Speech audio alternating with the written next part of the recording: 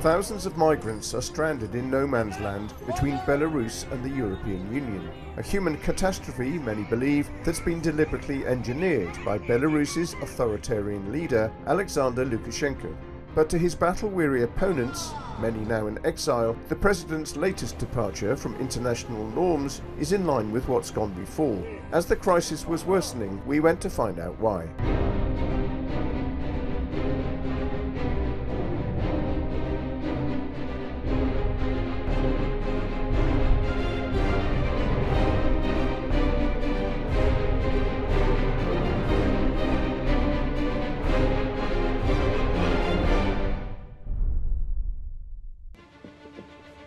On the eastern fringe of the European Union, a worsening crisis is threatening regional stability. For the first time, a regime is bringing in people from the Middle Eastern countries, from faraway lands, deceiving them of easy passage to European Union. Belarus's autocratic government has been pushing tens of thousands of desperate migrants into neighbouring Lithuania and Poland, making them cross the borders illegally. It's a completely new thing. They are really using people as bullets in this hybrid war.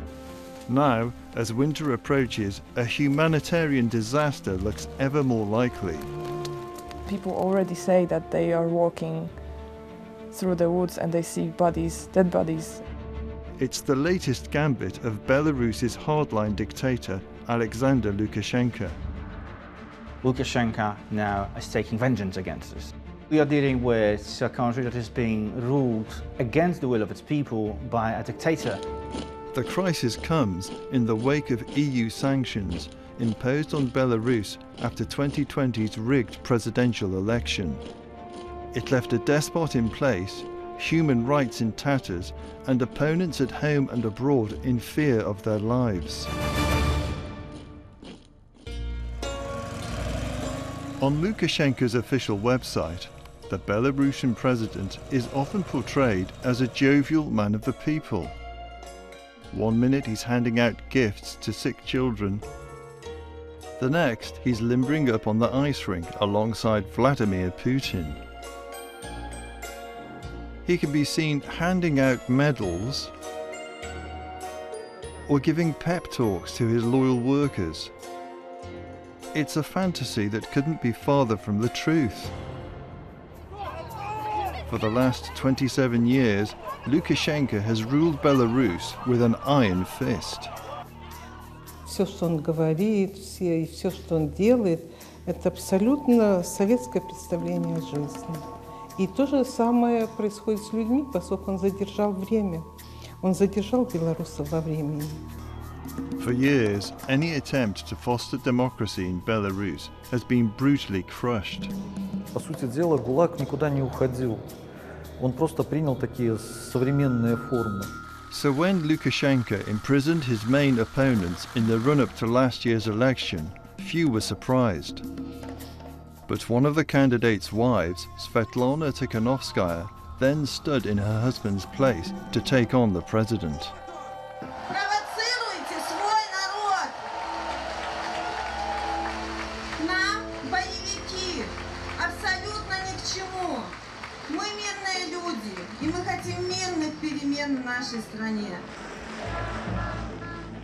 At mass gatherings before the poll, millions lined up under the opposition's red and white colours, adding their names to lists in Tikhanovskaya's support, a necessary precaution in a country prone to fraudulent elections.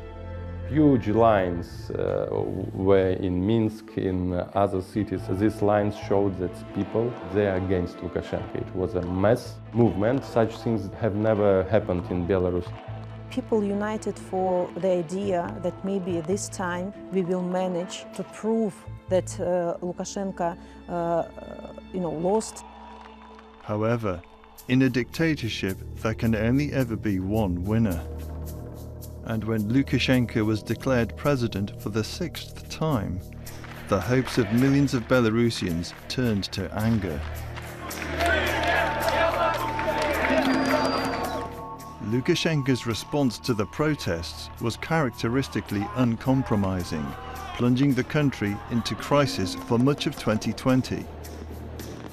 Всего больше 37 тысяч белорусов прошло через задержание, аресты за период с начала президентской кампании. Sanctions on individuals, businesses and economic entities deemed to be financing the regime were imposed by the EU to stop the dictator's cash flow. The people of Belarus are asking for free and fair elections. This is what we want to support. Lukashenko's crackdown also sparked a mass exodus, with more than 1 in 30 Belarusians fleeing the regime. Since August 2020, we have issued over 170,000 visas, both humanitarian visas for asylum seekers. The domestic conflict has become an international crisis, with Poland and Lithuania becoming the new centres of resistance to the regime. Now we understand the people of Belarus much better. We understand their plight for democracy, for liberty, and the duress under which they are currently being placed by the regime. Now these Belarusians, living in exile, many based in the Lithuanian and Polish capitals of Vilnius and Warsaw, are posing a serious threat to the dictator. I am completely overwhelmed by the respect for the young activists who are in exile. They're very, very active and very brave. I thought about what I can do for people and for revolution. I don't have, I don't know, automat Kalashnikov, yeah, I don't have pistolet, I don't have a poison, yes. So I have my voice. Ну что, красавчик, чирики-чики-чик, сейчас погадаю вам на запрещенных БЧБ-картах усю правду расскажу. Ай, не-не-не-не. Margarita Levchuk has enraged Lukashenko with her comic songs lampooning the dictator and his henchmen.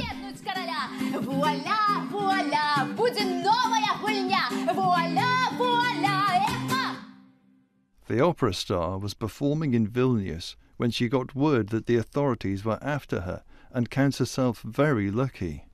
I think about people who are now in prison. So for them it's not good, yes, I think. And for me it's good because I'm free. So not depression, please, Margarita. Not, don't cry, please, because you are free. You can breathe. You can see the sky. They cannot. Margarita has been demonized on Belarusian state TV. This program, entitled Order of Judas, features a different opposition figure every week. The implicit threat is all the more chilling given Lukashenko's long-suspected habit of assassinating dissidents for which the regime has never been held to account. Но последствий у них нет. Они уже убили сколько человек. Они это знают, да. Andrei Ostapovich was once a senior investigator at the Belarusian Ministry of Interior. He's too now in exile and is behind the opposition's BIPOL data project, collecting information on former colleagues suspected of crimes against humanity. В сети очень много. На каждого человека личные дела самых секретных сотрудников, агентура, резидентура, все посольства. BIPOL has amassed dozens of covert audio recordings. In this one, secret police officers brag about the use of torture. Никуда не денется. Поймаем и будем жестоко пытать. А пытать мы умеем. Ну, это наша работа. Да, вы делаете мне больно. Больно – это наша работа. Да, это наша работа. Sources at the very heart of the security services leak information which can later be used to prosecute wrongdoers. This includes an alleged audio recording of Deputy Interior Minister Mykolay Karpenkov telling his officers to shoot to kill at protesters.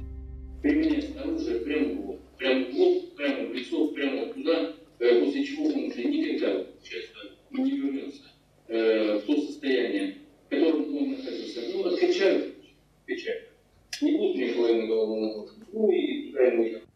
about the possibility of eventual trial of the current regime, they are becoming ever more louder. Because we understand that the red lines have been crossed. One of the many shocking images from the crackdown is that of protester Yevgeny Zaichin's limp body dragged along the ground by the dictator's feared OMON police. Много людей, которых, гораздо хуже, чем меня, избили. Но и выглядели они гораздо хуже. Zaichin was lucky to survive. Now in Lithuania, he, along with many others, is planning to take the regime to court.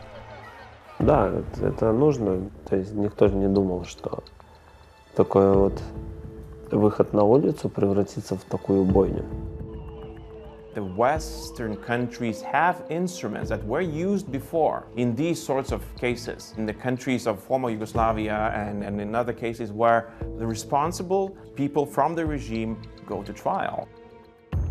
I'm certain that eventually this will reach this conclusion, that those responsible will have to face justice.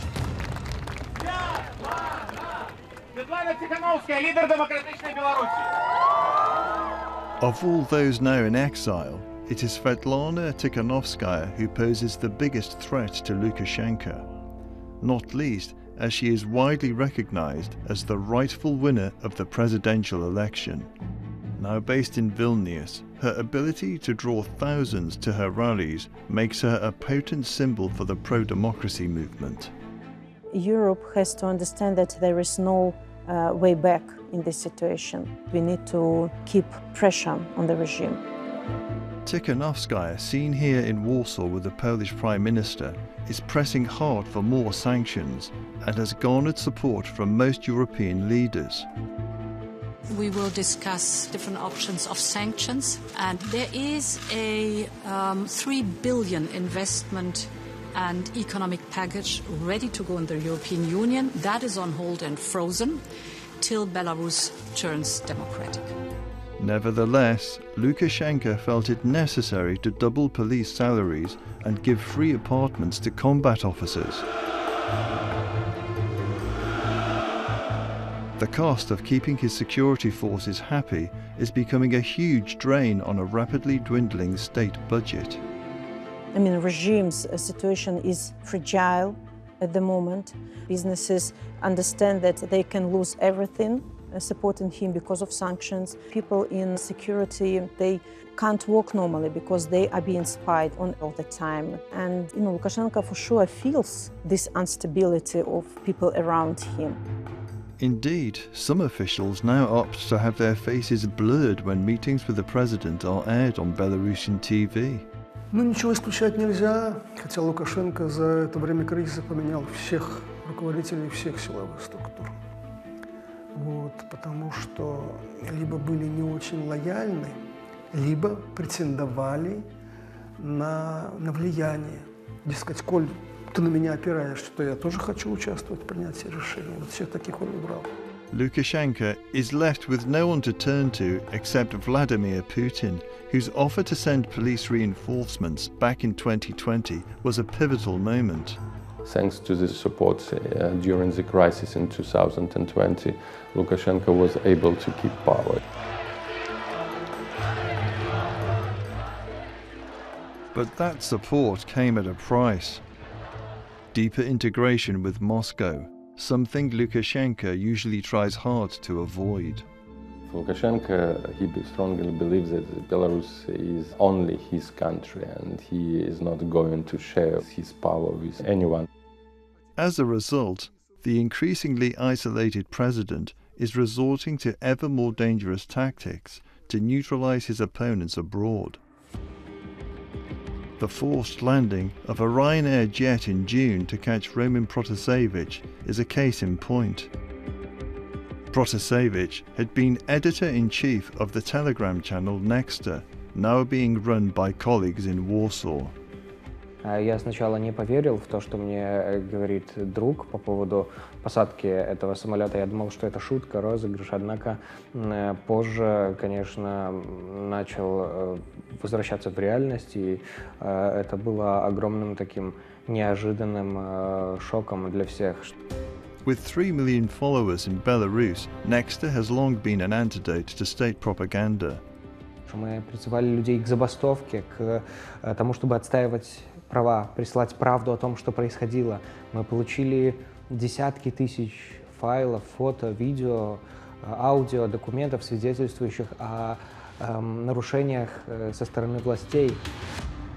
The platform continues to show chilling footage of life over the border, and there's nothing Lukashenko can do about it. И, конечно, власти очень боялись нас. Они не могли заблокировать канал, потому что сайт можно заблокировать, телеграм-канал не получается. The Nexta office has a permanent police guard. Obviously, we are aware that there might be attempts at their lives even, because this is the nature of these regimes. It wouldn't be the first time that opponents of the regime were assassinated on foreign soil. Most recently, Lukashenko stands accused of ordering the murder of Vitaly Shishov, whose hanging body was discovered in August in a forest near the Ukrainian capital, Kiev. He'd been badly beaten before death. Нами відкрито кримінальне провадження за ознаками злочину, передбачено частиною 1 статті 115 Кодексу України. Це умисне вбивство. Shishov was head of the Belarusian House Opposition Center in Kiev, which helps people to flee the regime, work his girlfriend now continues. But providing this sort of help is not without risk, as Shishov knew only too well. За неделю до смерти он позвонил нашему другу и сказал, что у меня какое-то плохое предчувствие. Ты, если что, посмотришь за Боженой, что все было в порядке. Shishov's fears proved tragically prophetic when he disappeared while out jogging. The police mounted a search in a nearby forest. But when Bozhena and her friend Yura joined them, only Yura was allowed to enter. When he returned, Bozhena could tell something was wrong. Я бегу к нему, он меня оттаскивает, тащит обратно к подъезду, и я говорю: Юра, что там?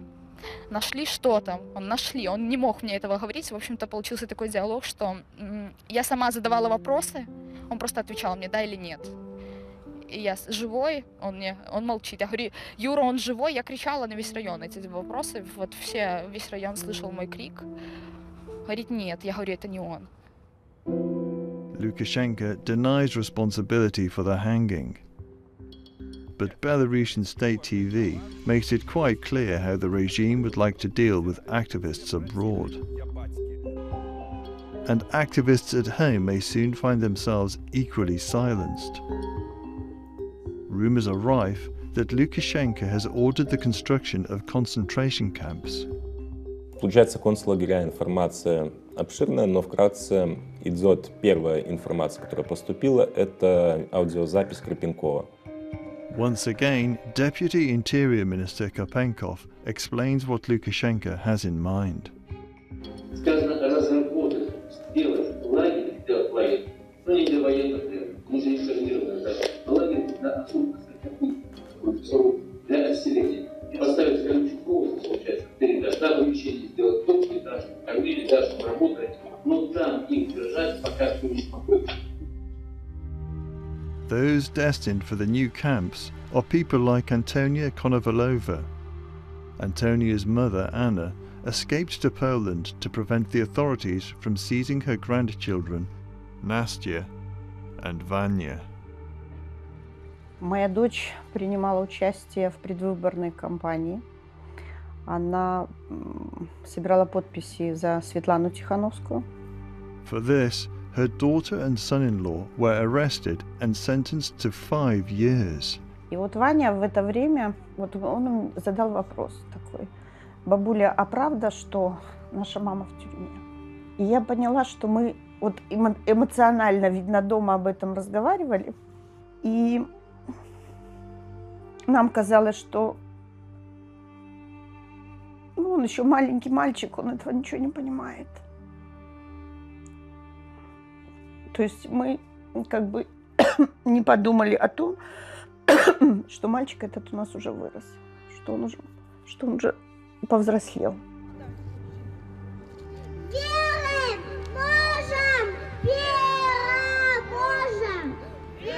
Anna and many other exiles gather in Warsaw every Sunday to demonstrate against Lukashenko while they wait for their loved ones' release. Он меня спрашивает: бабуля, а 5 лет это сколько? Это долго? Это много? Я говорю: Ванюш, это очень много. Он меня спрашивает: а сколько это дней? Я говорю: Ванюш, это очень много дней. И он тогда вот так говорит: ну зачем? Anna's daughter is just one of countless thousands of victims of the crisis. But as the legions of his political detainees can attest, Lukashenko is clearly willing to keep breaching international norms. They can employ all means and measures that they can think of. And Mr. Lukashenko, he was promising quite a lot of these actions where he would smuggle radioactive materials to the European Union. He promised to smuggle more drugs and all sorts of things. So basically, he is limited just by his nefarious imagination. All the same, when Lukashenko's regime began inviting migrants to Belarus and then started forcing them over the border into neighbouring Poland and Lithuania, it took everyone by surprise. It's a completely new thing, this kind of a humanitarian blackmail that the Belarusian authorities are now trying to exert on Poland and, generally speaking, on the European Union. So they are really using people as bullets in this hybrid war. Because Poland, Lithuania have been supporting a Belarusian nation in order to ensure that they can actually exercise the democratic rights, Lukashenko is inducing migration waves. For the first time, a country, a regime is bringing in people from the Middle Eastern countries, from faraway lands, deceiving them of easy passage to the European Union. Lithuania and Poland have constructed fences along the border to stop the migrants, but they are also being prevented from returning to Belarus. Teams of activists like this one are bringing supplies to the migrants who are caught in no man's land and say they've been beaten by Belarusian border guards. يعني يعاملونا معاملة الروسيين معاملة مو حلوة جدا يعني. Unable to return to Belarus or enter Poland, the situation is desperate.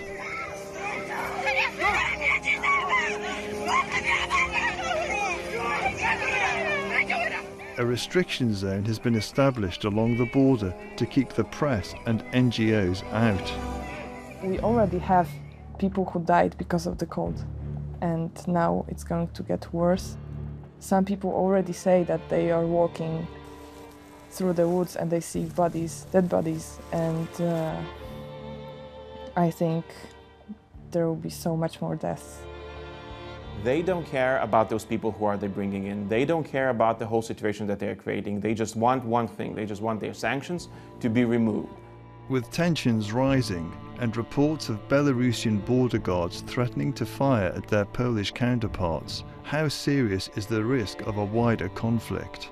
The risk is unfortunately very big, and I am absolutely certain that he is capable of escalating it towards a much more dangerous conflict using not just hybrid tools, hybrid warfare, but also the conventional ones. Все опирается в фигуру самого Лукашенко. Вот если эту проблему решить, проблему Лукашенко, тогда все хорошо. Если ее не решить, то не исключаю неких совершенно драматических событий, кровавых, гораздо более кровавых, чем это произошло даже в прошлом году.